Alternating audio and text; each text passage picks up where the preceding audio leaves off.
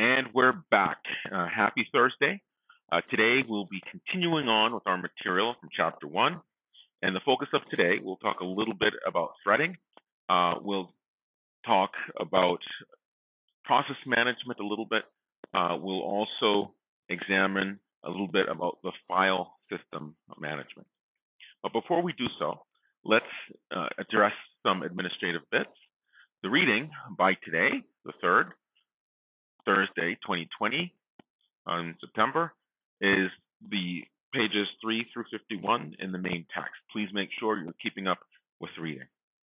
Okay, so last time when we talked about clusters, I said I'd mention a little bit, show you some pictures of clusters. And this particular form factor, that's a computer.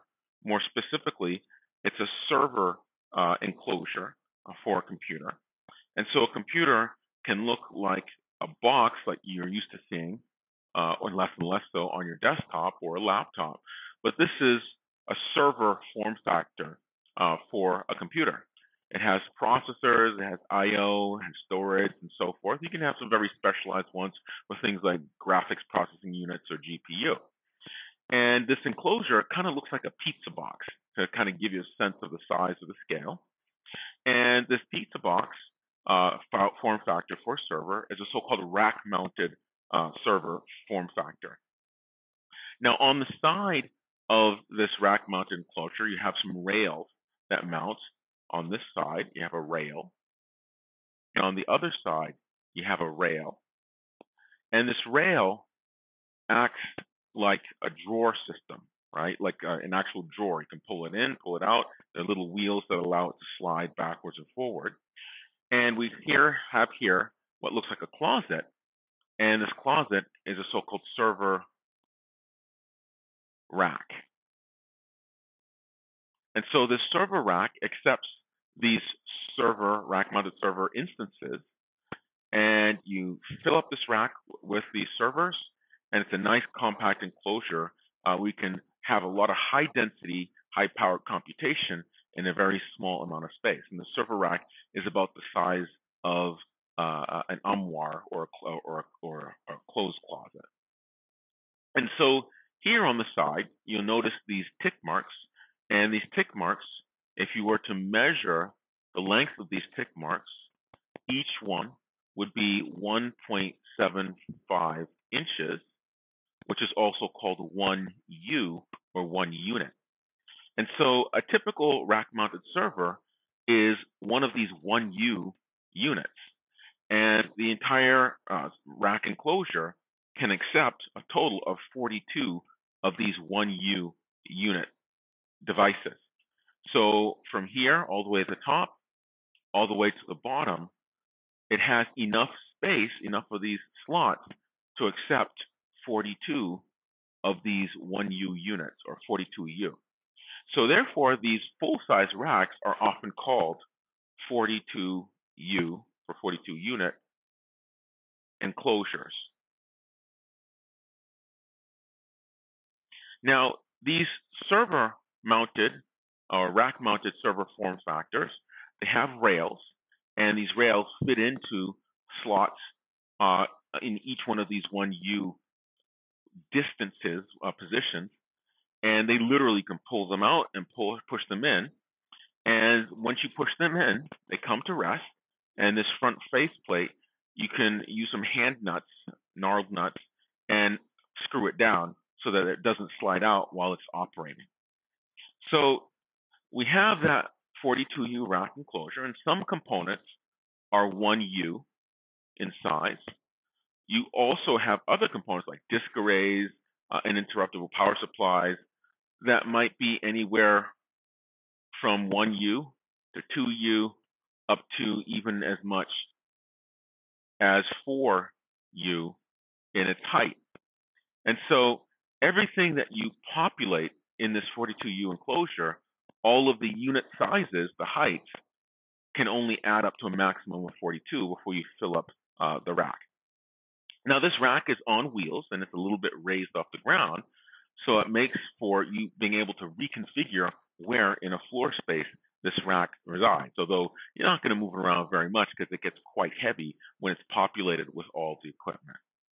Okay, so you take these enclosures and you put them in a special facility, your data center, and this data center is engineered specifically for these servers. And so on the front of the rack, you notice you have this mesh door, and in the back, the fans of each one of these components exhaust the warm air out and pulls the cool air in through the front. And so if you organize these 42U rack enclosures in a data center such that you turn the backs to one another, all the hot air gets vented out the back within this aisle, and all the cool air is pulled in through the front. Now, also, this data center is engineered specifically for these servers. And these floors are raised, and underneath these raised floors, you pipe in cool air. So you have enormous air conditioning and ventilation system. And so here we have cool air coming out these grates in the floor, and you can position grates anywhere to do a specific design to channel heat appropriately out of your data center server instances for your cluster. Now, here's a cutaway, and warm air rises and cold air drops. So if you have the warm air coming out the back, it's vented out the top, and it's exchanged, chilled, and pumped back down. And so you have this air recirculating constantly, warm air coming out, being cooled, cold air being pushed in to keep these things cool, because the cooler you can keep your rack-mounted servers, the faster you can run them. Okay. So these data centers, these raised floors with these racks for your cluster, they will sit in a specially engineered building, a data center, and this is what a data center might look like. To give you a sense of scale, that's an 18-wheeler truck. And so a data center might literally be 500,000 to millions of square feet of space. And these data centers are located in very specific locations because they need access to ample power, right? They need stable power, and they also take a lot of physical space. These facilities are absolutely enormous. And so such data centers might be things like Google's data centers, or Facebook's data centers, or Netflix data centers, and so forth. Okay, so this is what a server room looks like for a cluster. You have all of your racks mounted in a row like the stacks in a library, and then you have these center aisles here, and there's a raised floor underneath, and they design everything specifically for the efficient power consumption and cooling of each one of these rack-mounted server instances. Now, of course, these rack-mounted server units that form the computers or the servers in your cluster, you have so many of them, it's hard to determine the state of them when you're walking around. So they usually have lights. If you've ever been in a data center, it's kind of neat to see all the lights blinking and dancing. But they also instrument these things with lots of sensors that feed in through a console in a network operator's room, and you can very readily know the status of every part of your cluster. Okay, so this is what a cluster looks like. It's just a bunch of machines in a data center that interact with one another over a high-speed communication substrate. So let's continue on. And because I'm a little paranoid, let me make sure I'm still recording. Yes, I'm still recording. So when we last left off, we talked about process management, and we talked about what a process is. And we said a process is the representation of a program in execution. And a process has, among other things, a so-called program counter, and it was the responsibility of this program counter to hold the memory location describing the location of the next instruction that will be executed. And a process executes these instructions sequentially. Now, of course, a process can have more than one stream of instructions that it executes. When you do that, the abstraction for each stream of execution being executed is called a thread. And a multi-threaded process has one program counter for each thread, and I'll explain what a thread instance is. Now, typically on a system, you have many processes. Some of these are going to be user processes for user applications. Others are going to be operating system processes, and they all run concurrently at the same time on one or more CPUs. And this concurrency is achieved by sharing these CPUs or multiplexing them among all the processes and threads on your system. So let's take a look at our threads, but we'll begin by describing. Let me go back here, select my pen. We'll begin by describing what is a process, and then we'll expand upon that process on the thread portion. Okay, so here we have a CPU, and as we have been saying all along, CPU has a bunch of subsystems. We have the arithmetic logic unit, or ALU. We have the floating point unit, or FPU. We have our register file, and that register file stores temporary or intermediate values. We also have our instruction cache. We have our data cache. Instruction cache stores blocks of instructions. Data cache stores blocks of data. We also have our flags, and our flags remember stuff about if something went to 0, if it's greater than 0, if we have an overflow, and so forth. We also have our memory management information. And then we also have this thing called a program counter. Now, this program counter, as we said, it holds the address in memory of the next instruction for our program. So let's imagine we have memory here, and we have our program stored in memory. That's our program. And let's say that program was at address 5, and we were executing the statement at address 5, and the next statement would be at memory location 6 or address 6. Now, when we're executing that statement at address 5, we're loading values, we're selecting operations from the floating point unit, for example. The program counter is going to contain the address or location in memory of the next instruction. Because when the CPU finishes executing the instruction at address 5, it needs to know where to go next. And so the next place is going to be stored in the PC, and so it will then increment and go to the next location. So after it selects that instruction at location 6, the program counter increments itself from 6 to 7, and it knows that the next address is going to be the 7 when it's currently executing the statement at address 6. Okay, so the entire capability, and they're all attached to a bus. I forgot to draw the bus. Here's our system bus. In order to represent the ability to execute a stream of instructions, instruction 5, instruction 6, instruction 7, and so forth, you need this program counter. And so how a process executes this sequence of instructions or stream of instructions or instruction stream is using the program counter. Now, of course, as you execute instructions, what happens? Well, the state that you have consists of the flags, memory management information, and the register file. Well, the memory management information is common to all users of the instruction stream, and that corresponds to dynamically allocated memory that your program might allocate. So the flags, the PC, are registers, and the instruction cache and data cache is represented our ability to execute instruction streams. Okay. Now, I didn't mention it before, but I'll also throw in something called the stack pointer. And the stack pointer is used when you call functions. It's used to store temporary values in a last in, first out manner, specifically for representing the parameters and the return values and the local variables for functions. So we have all of this state that is a result of executing streams of instructions. We have the flags, we have the program counter, we have the stack pointer, and we have the register file. Okay, so now the difference, if we wanted to represent a process, we're going to have, representing our program and execution, all of the state information.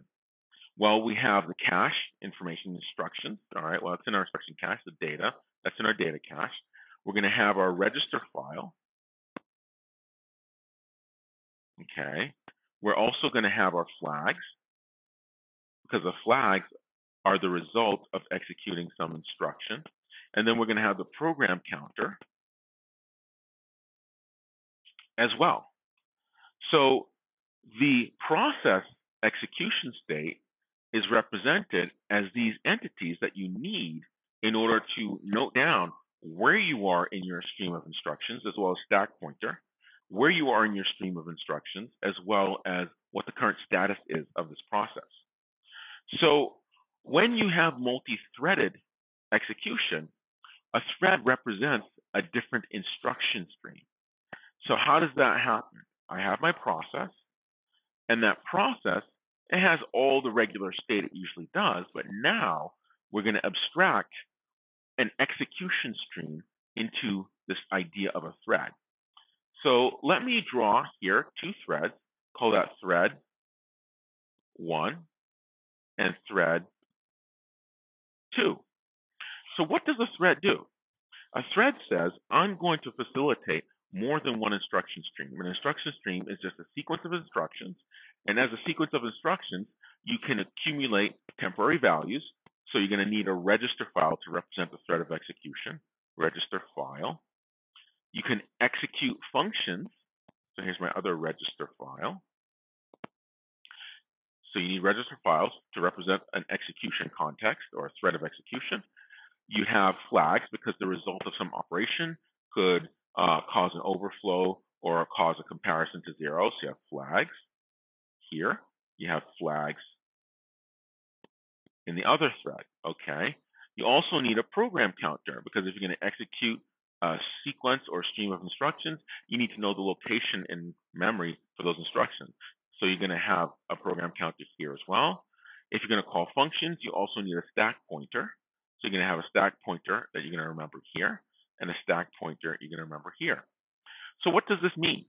Well, a process can have more than one thread, and this more than one thread represents different parts or functions in your program that you can now execute at the same time. So let's call that function F1. Let's call that function F2. So thread 1 could be executing function F1. Thread 2 could be executing function F2. So now, as a thread, you can effectively execute multiple streams of instructions, and each one of the pieces of information that you need to represent the entire state for an instruction stream, that instance is called a thread. And so one process can have one thread if it's not multi-threaded. A process can have more than one thread. In this case, we have two threads if it's multi-threaded. And the benefit of multi-threading is that you can share the CPU much better if you're using multiple threads. So one thread might decide to go use the disk. It has to wait or block for input-output, to wait for that interrupt from the disk, for example, that says I'm done transferring bytes from my memory through DMA to RAM from my device buffer. So if one thread encounters an instruction for which it has to wait for, say, some interrupt, another thread can be scheduled on the processor, and that other instruction stream will continue to run. And so threading is a way of having better concurrency in making the efficient use of your CPU much, much better, more improved. Okay. So that's what threads are in a high-level nutshell. We will certainly revisit this when we get to the module on process scheduling and thread scheduling. So let's look at these process management activities in general. The operating system is responsible for the following activities when it comes to process management. How do you manage the switching of execution from one process, program in execution, to another process, which is a program in execution? So you need to both create and delete user and system processes. You have to bring them into being. And bringing them into being means that you start executing and you associate with that execution of instructions a data structure that holds all of the information needed to represent that process.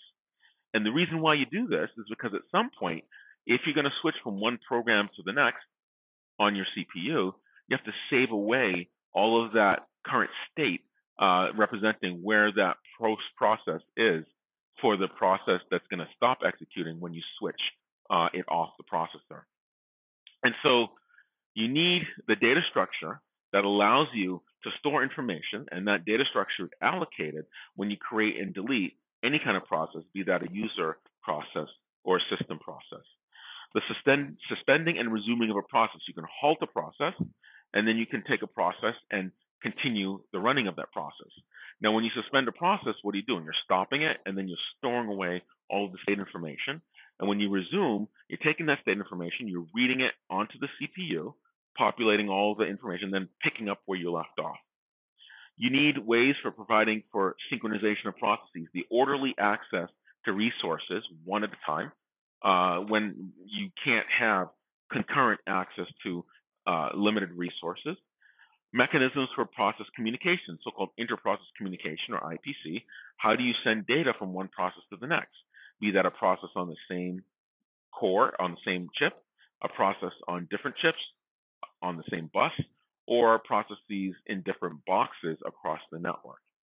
And so with this communication and the synchronization, you also need mechanisms for handling so-called deadlocks. When one process has grabbed control and locked a resource that another process is waiting for, and that other process at the same time has grabbed a resource that the first process is waiting for. That situation is called deadlock because you're always waiting for someone else, but you never get it because they have what you need and you have what they need. And so how do you handle this deadlock? Because deadlock will bring a system to a halt. So let's take a look briefly at memory management.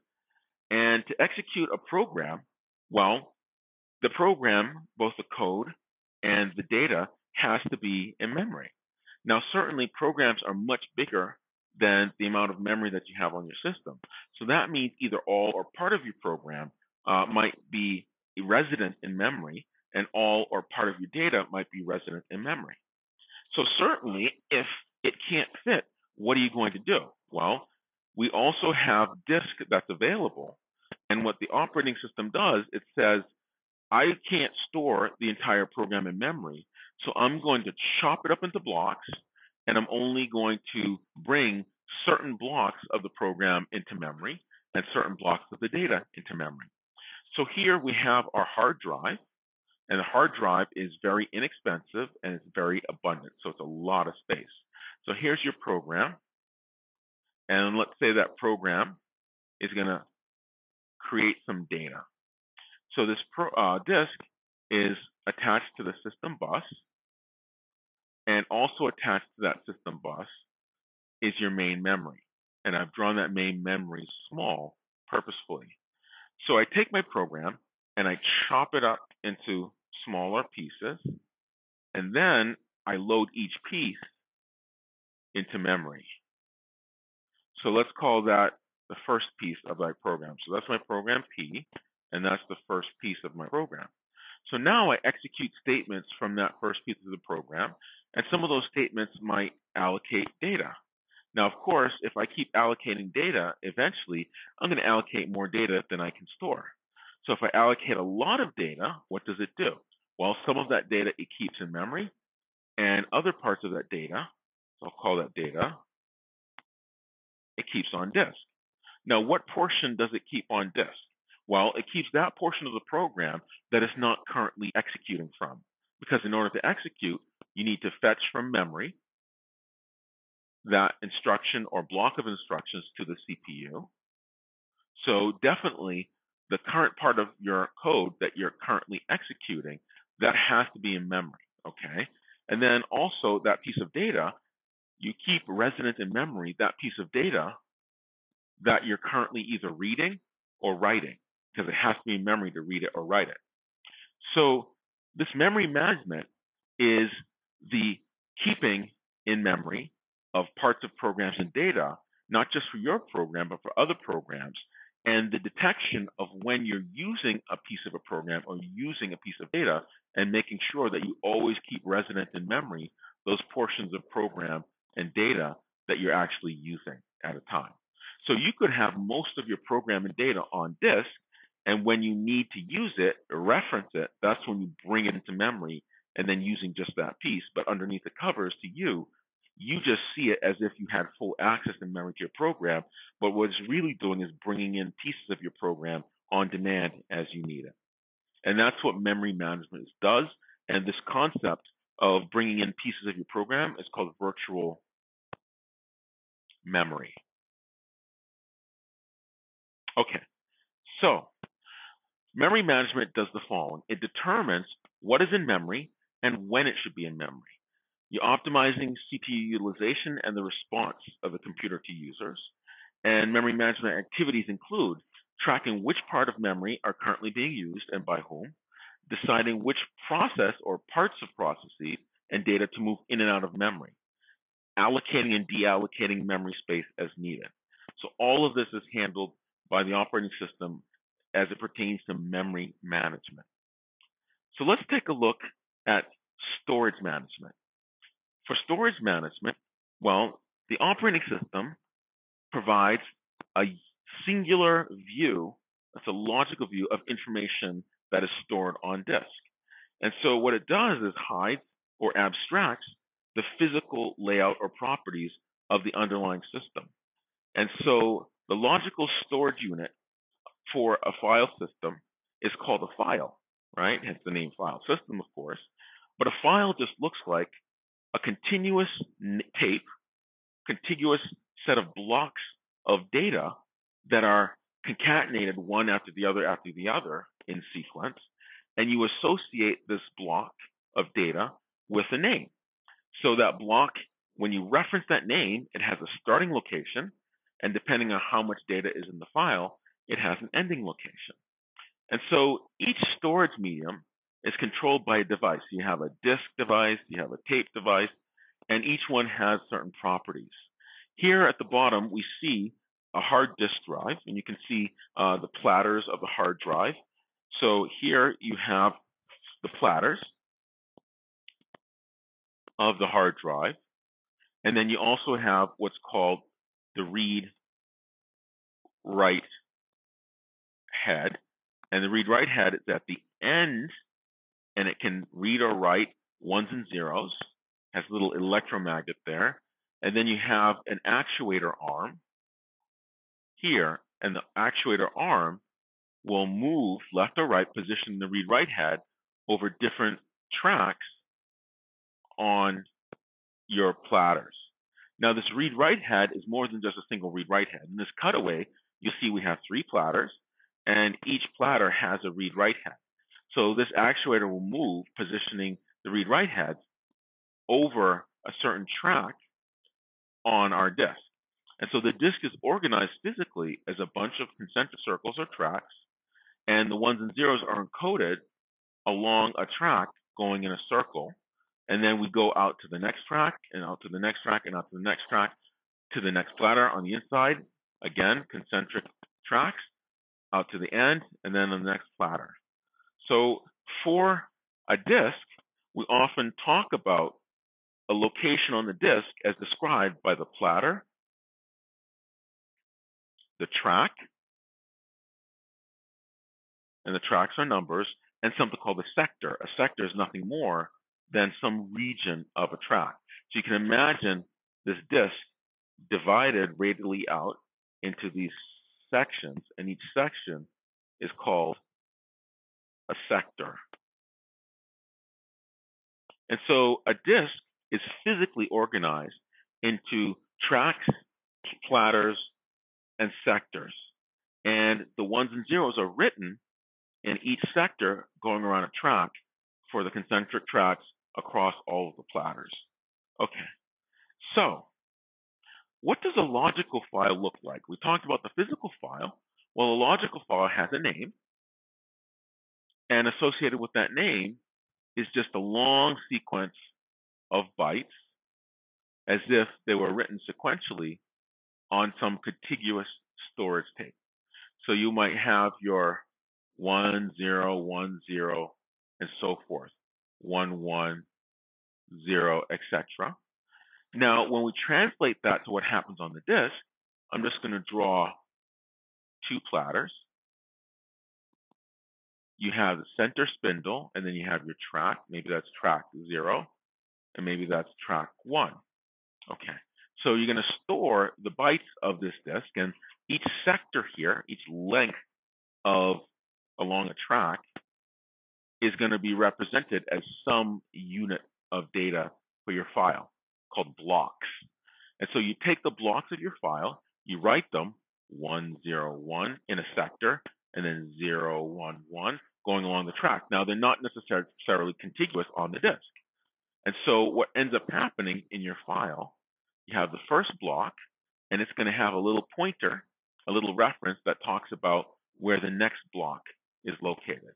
And so you string together this linked list of blocks that tell you where to find the next block of the file, and each block corresponds to a set of sectors in which you write data. So that might be the first block, the next block, so that's block 1, block 2, block 3.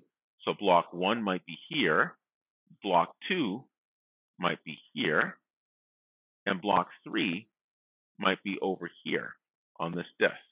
And so what you're doing when you represent the logical file, that logical file translates to a list of blocks where each block contains data, 1, 0, 1, and these are laid out all over your physical disk devices.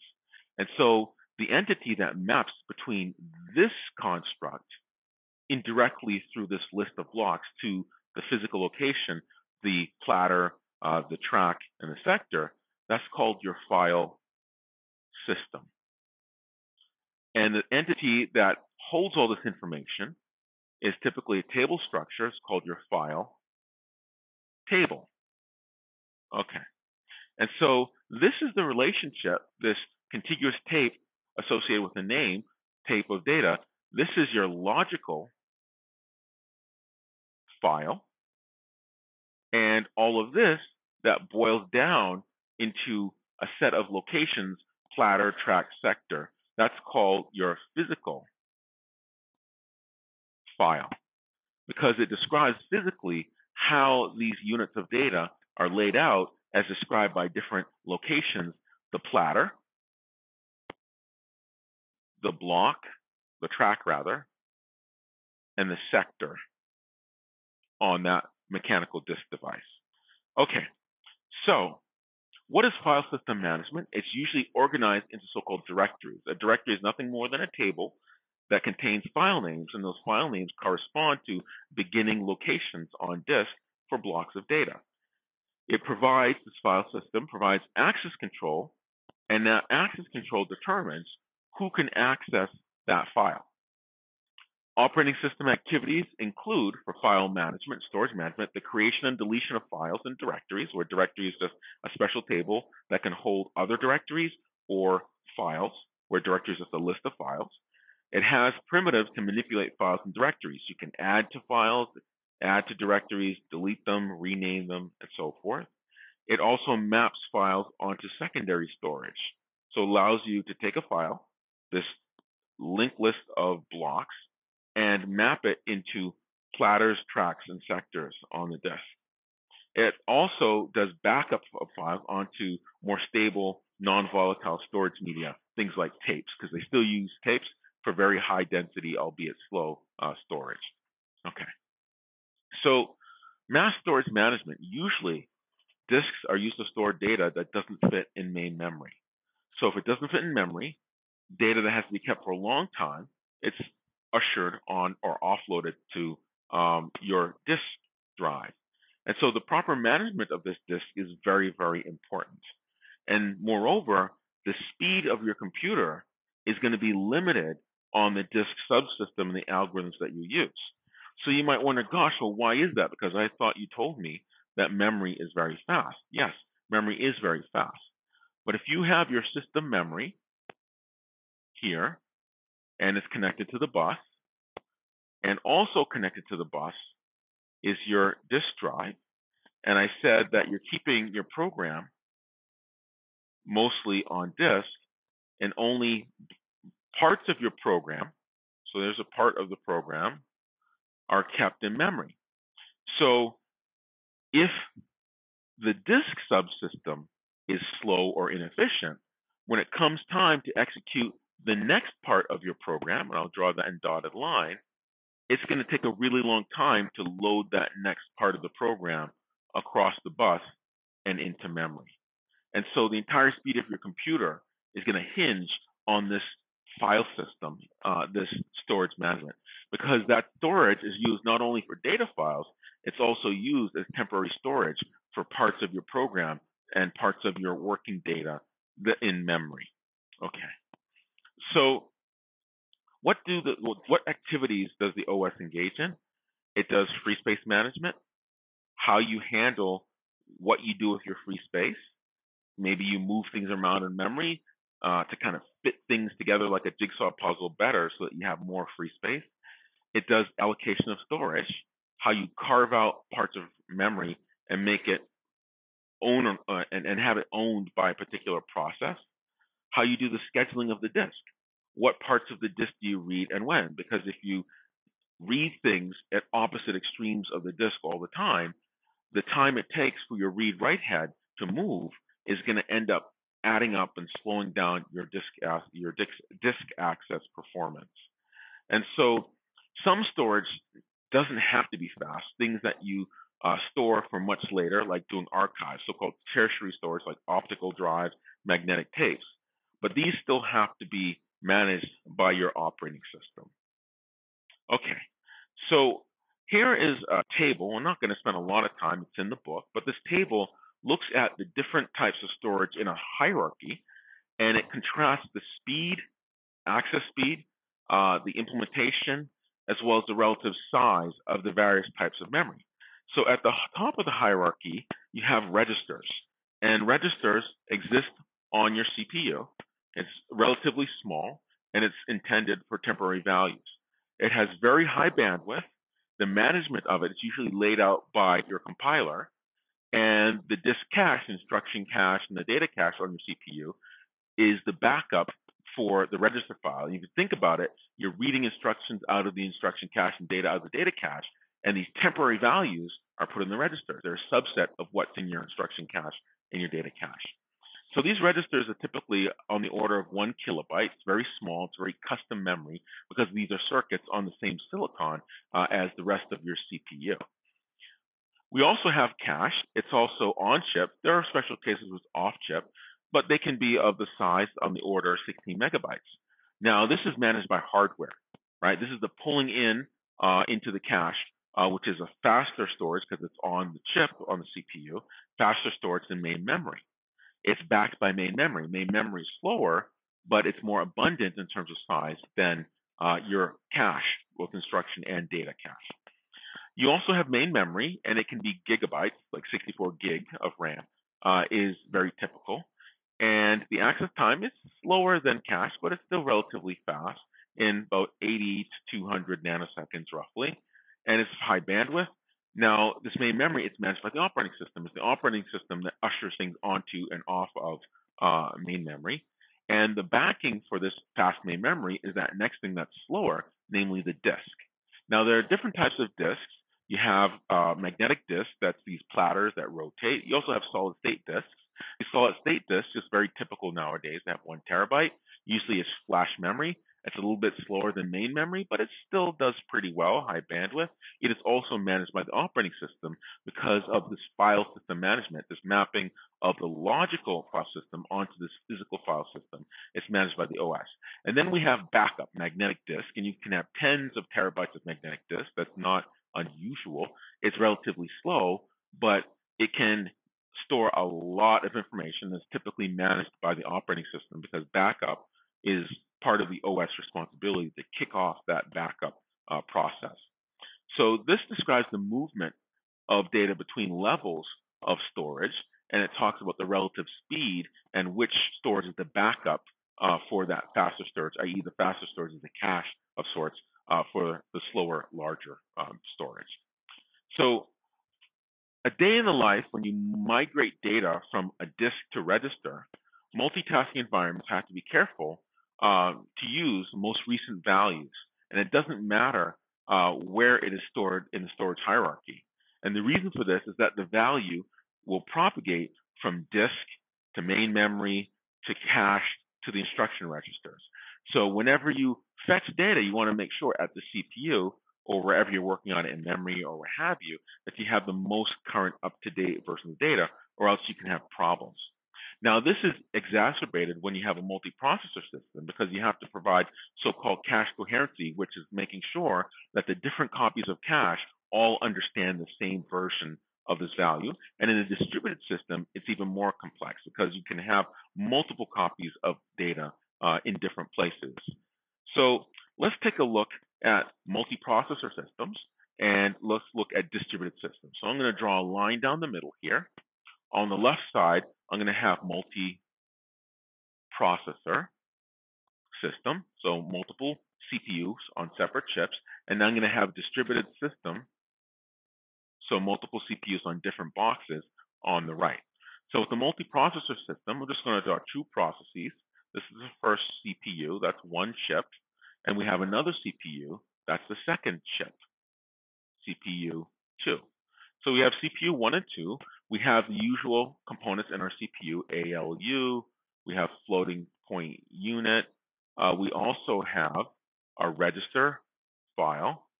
We have our program counter, and I'm not going to draw all the components. We have the instruction cache, and we have our data cache. Okay. So likewise, in the other CPU, we have our ALU. We have a floating point unit, FPU. We have our register file.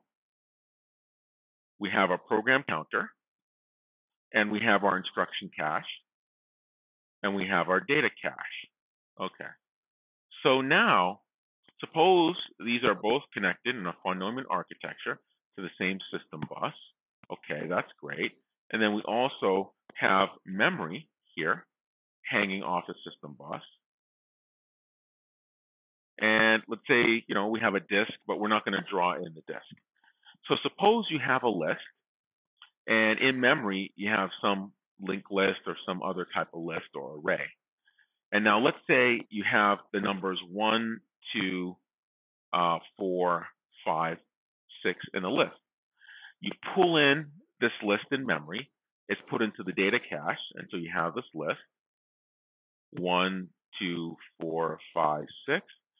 And you pull in this list into the data cache over here, 1, 2, 4, 5, 6.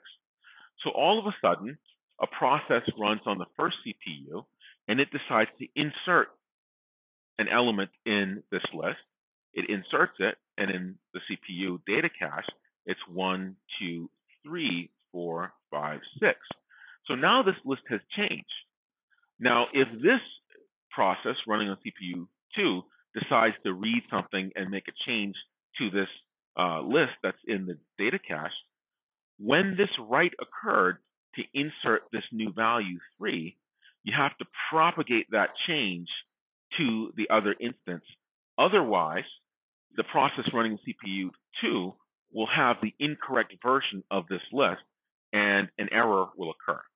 Well, one of the things that happens is when you write to this array in the data cache of CPU 1, what happens is it notifies everyone else that has a copy that copy is invalid. Moreover, it can take this cached copy in the data cache and push that update into memory. So now in memory, it has the values 1, 2, 3, including the 3 it just inserted, 4, 5, 6. And when this copy in CPU2 is invalidated, it's no longer good.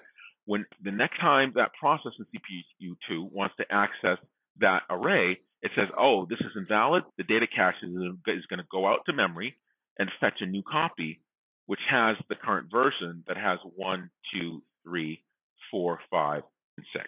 Okay, so this idea of invalidating the duplicates and forcing you to fetch a new version is called cache invalidation. And this idea of keeping all of the copies of this data up to date is called cache coherency. Cache coherency. And what cache coherency does is the keeping up to date of different copies so that everyone understands what the correct value is, because they can get out of date, right? You make this update here. If you don't propagate that update, then the other copies are out of date and therefore invalid, and bad things can happen. Let's take the example of a distributed system. Suppose you have your machine, and that's your host, your machine, okay? And let's say you're connected to a network through a router. And let's say, for example, local to you through the internet is a YouTube server somewhere. And that YouTube server, a machine, it stores on a disk YouTube content. So here's a YouTube video. That's YouTube video. Okay. So let's say you have one YouTube video and you have another instance of a YouTube server, and that YouTube server has that same version of a YouTube video. So here is your YouTube video. Okay. So now let's say that video happens to be your video, and when you access YouTube, you're going to be routed to this local copy of the YouTube server closest to you, and that has a certain YouTube video in it. So let's say you take that and you upload a new video. So now you say video V2, and that gets put in your local cache. So this entire database containing all of the YouTube videos, at the moment where you upload a new YouTube video, your local server for YouTube, its database, has that video V2, but it doesn't currently exist in maybe the YouTube server for the West Coast. Maybe this is East Coast, and this is the West Coast. So when you upload a new video to your YouTube channel, well, everyone's supposed to see it, not just the people on the East Coast. So what happens here? Well, this server says, I have a new video V2. I'm going to notify all of the other YouTube server instances, hey, there's a difference here, and it's going to fetch from me that video V2 and install a copy inside that server instance. So that keeping the database on the West Coast, the West database, synchronized with the database on the East Coast, that's a form of cache coherency. The caches involved are the databases for the East Coast and the databases for the West Coast. Okay. And so this idea of motion of data is very, very important, and that's something that's managed by the operating system. Okay. And so one of the purposes that we discussed about of the operating system is to hide the details of various resources. Now, hiding these peculiarities of I/O devices is really important because it makes these I/O devices generic and the interfaces to them very clean. The I/O subsystem of the operating system is responsible for doing this. The I/O subsystem does a number of things. It does memory management of I/O, including the storage of information, be that outbound or inbound, to the device buffer for the I/O device. And so it does memory management of I/O, including the buffering, the caching, and the spooling of data to the I/O device, as well as data from the I/O device. It presents a general device driver interface to make it clean and hide the details of what it means to interact with the low-level details of the I/O device. It also gives you the facility of so-called device drivers, pieces of software that know how to speak to the devices associated with the I/O's device. So the operating system's I/O subsystem is responsible for all of this abstraction and all of these tasks. So let's take a look, lastly, at protection and security. The operating system provides protection and security, where protection is a mechanism for controlling the access of the processes or users to resources defined by the operating system. Now, what does that mean? Every entity on your operating system is assigned something called a username. Username. And a username is an entity that is used to identify a particular user of the system. Now, associated with the username is the ability to read a resource, to write a resource, or to execute something associated with that resource. And so what this protection does is the operating system's facility to say who owns the resource, what they can do on that resource, read, write, or execute. And that is the operating system's mechanism for ensuring that the correct entity on the computer is allowed to do certain actions on all of the resources. And this includes resources that are only for use by the operating system, as well as resources that are for use by arbitrary applications, user applications. Security is the defense of the system against internal attacks and external attacks, and there are lots of different types of protections, both denial of service, so someone's depriving the access to a system by flooding its ability to accept packets or accept information over the network, in addition to spoofing identity or trying to access internally parts of the machine that you shouldn't have access to. So all of this, protection and security, is yet another job of the operating system. So an operating system does a lot of things, and this protection and security is often implemented using user identities. Now, the user identity identifies the user, and usually you authenticate yourself when you log in to the system to start interacting with it. A user ID is associated with all sorts of resources like files, processes, etc. And then you have this other construct called a group identifier. A group is a construct, it has a name, and it's used to associate sets of users. So if you have a set of users called students, you have a group identifier. And there's something so-called privilege escalation that allows you as a user to change effectively what your ID is temporarily to one that has more privileges. So I'm going to pop out of PowerPoint, and I'm going to log into the terminal and show you an example of user IDs and group IDs.